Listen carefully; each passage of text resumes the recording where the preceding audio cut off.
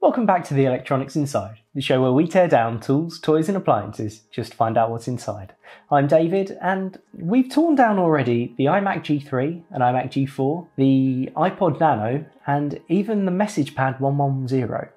Seems only fair we go back in time and tear down the original Macintosh, don't you think? Let's tear it down.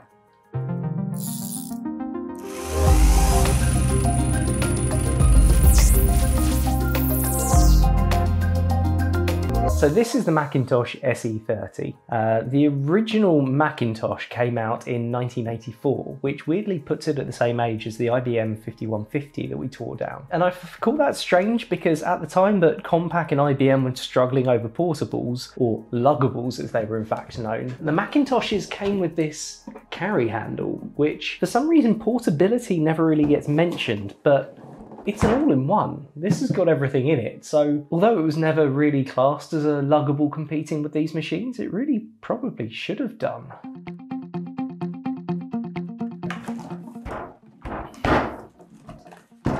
Let's start by getting the only obvious screws out, and I have to say these screws have got scratches all over them, so I don't think we're going to be the first in here. In addition, this is not the crispiest looking machine. This has definitely not been loved in recent years of its life, I'll say that. So the SE30 came out in 1988, and I believe there's a copyright date on here. Yeah, copyright 1988. And continued through to 1991 when it was eventually superseded. And it was a reasonably competent computer, especially considering this version came out in 1988, only with a black and white screen, which I feel may have let it down, but with a graphical user interface built in. I think it was macOS version 6, although it wasn't called macOS, it was something like Operating System 6 at the time. Oh yeah, this one's already full of nastiness. And obviously, as I feel like I've said a good few times, don't trust CRTs. They want to kill you. Make sure you are aware of what you're doing if you're going to tackle something with a CRT in it. You need to know how to discharge it and make sure it's not been used recently and it's not holding any charge. So the inside of this rear case has got this sort of silvering colour to it, and like it's been coated to assist with electromagnetic compatibility, which makes a lot of sense considering there's high frequency, high voltage electronics up here, which would have introduced a lot of interference. I feel like they'd have had to have done something to mitigate interference to other electronics nearby. And we have this, well, it is metallic, but that's barely thicker than tinfoil screen at the bottom. I don't think that's attached. So we've got the analog board as we're looking at it, the bottom, or that would be the left-hand side as you look at it, or the right-hand side from the back. Now that carries all the high voltage for the screen.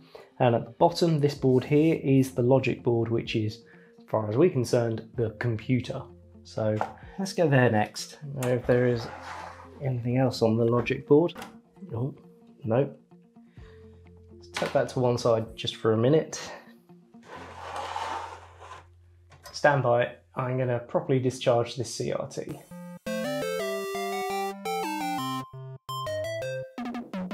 See, these screws would appear to hold the power supply in, or is that actually a misnomer and they're holding the analog card to the power supply? Nicely labelled pots and adjustments on here. You can see that it's got focus, cutoff luminosity, width and height. That's a nice job. The insulation to protect the high voltage back of the traces on the analog board, which are high voltage in some cases, insulate those from that sort of screening sprayed on material in the back of the case. It's a nice touch. So the SE30 comes in 3 flavours off the shelf. There was a floppy drive only, floppy drive with a 40 megabyte hard drive. Both of those models came with 1 megabyte of RAM by standard. And then there was an 80 megabyte hard drive with the floppy drive, but also with 2 meg of RAM, or was it 4 meg? With more RAM, either way, I can't remember which way around it is. And the SE was the first machine by default to come with a 1.44 floppy drive. Before the SE, everyone had come with an 800K floppy drive, not the larger capacity. It's interesting that the floppy drive uses a completely different connector. So the hard drive is obviously a very different connector, and this is the SCSI connector. But the floppy drive is also a different connector. I don't think I've ever seen a floppy drive that's not the, what is it, 40 pin connector? No, 24 pin connector for a standard floppy drive. Either way, it's about twice the width of that. I didn't know Macs used different floppy drives. I should caveat that with one exception, of course. Floppy drives on PCs always had the 1.44 or 3.5 inch discs, always had the eject button. With Macs, it's always done in software. So that's obviously made them very different.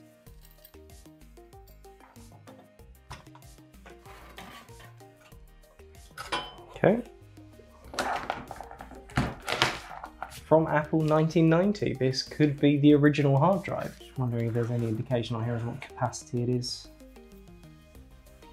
Ah, it says Apple 40. So if this is original hard drive, I would think that's the 40 meg hard drive, in which case this was the middle of the range and should still have just 1 meg of RAM, although that looks like a lot more than 1 meg of RAM on there. Okay, got that last screw down here holding down most of this metal work. Okay, analog board released. Excellent. So CRT left on the front with the front speaker. I mean, I'm reasonably happy to leave those on there.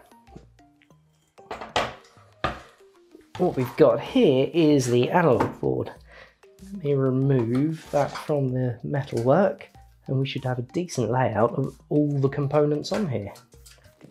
It's such an interesting way of handling things, which, I don't know, it's still not how my mind would instantly jump to engineering a PC or a computer. And I think that's probably because I'm so used to an ATX standard or an AT standard before then, where everything is done in a similar way to be basically an IBM clone. And the idea that the power supply outputs some really standard voltages, goes through a main board, which then dishes out, look, they've got, this is what throws me.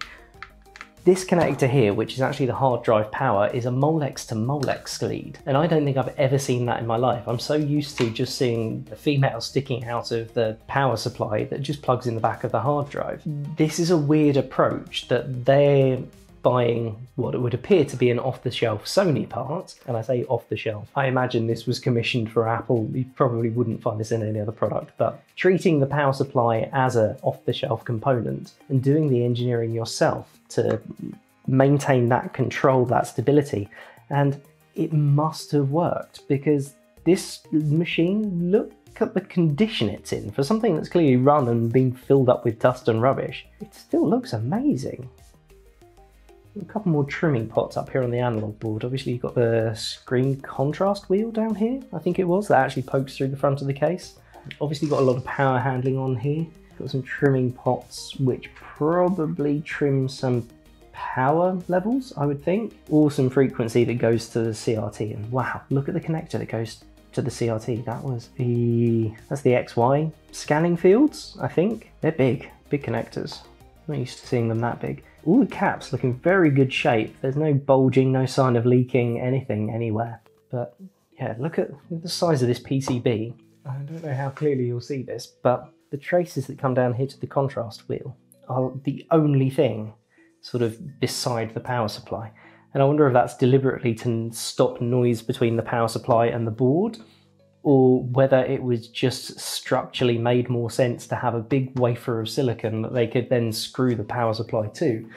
Because that is essentially how it's held in place. This power supply becomes like a rigid part of the construction of the machine. That's a really clever sort of value engineering thing. And I think that happened in Formula 1 at one point, where they started using the engine block as part of the construction of the vehicle, and not having the extra construction struts around it made it so much lighter. And I think it was that year that they won basically every race because they were so much lighter than the other vehicles. Sorry, throwing really random tangents out there. But that's clever engineering. That's not an accident. Somebody spent a lot of time reviewing how this thing was going to go together and said, we're going to make this PCB bigger at cost, which would have been almost one department, to say then we can bolt the power supply to it and use that as a rigid part of the construction because it will save us money on that pressed sheet steel and assembly time. It's such a holistic view of clever value engineering to make those coordinated decisions between electronics, buying in a power supply, and chassis design, mechanical design. That's not an accident. That's good project management, through lack of a better word. So here is the logic board. The brains of the outfit, through lack of a better description. And this is looking particularly grubby, but it is great to see everything in place. Even the battery looks like it's in good health, to be honest. A bit dirty, but otherwise okay. So, from seeing this as the 40 meg Apple hard drive, this should have come with 1 megabyte of RAM, but this was expandable to 128 megabytes of RAM, which was lots. I mean, the first computer that I call my computer, we bought in 1996.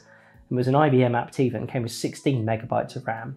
If we'd seen a computer with 128 meg of RAM at the time, that would have been enormous. Interesting, this riser board up here is the ROM, so that's essentially where the operating system's stored. So if you don't have a hard drive, this is where the operating system's stored, which is an upgradable module, but it is actually tied in. It's tied in because it's broken the stand. Can you see you've got a little clip on this corner and it's missing from this side? So somebody put a little bit of twisted bit of wire in there to pull it forwards and hold it in place. So that's obviously one of the repairs that somebody made at some point. We've got 4 Atmel ICs on there, and we do have a copyright date on the back, 1988. The design of this ROM stick was at least consistent with the early versions of the board. Whether that had updates or whether you could flash that, I don't know without looking that up, I'm afraid. So let's have a look at the memory. So we've got 8 sticks. We will have to check out the part numbers on these to work out exactly how much RAM was installed. Interesting, there's a bodge wire on here as well. So that's got copyright Apple 88, 88, 88, 88. So I think this must have been an early version of the SE board. And to have that bodge wire on it, they would have fixed that in future revisions. Interesting. There's a couple of buttons here, a couple of tack buttons at the back, which I guess you would have been able to push through the case. But I don't know what they do.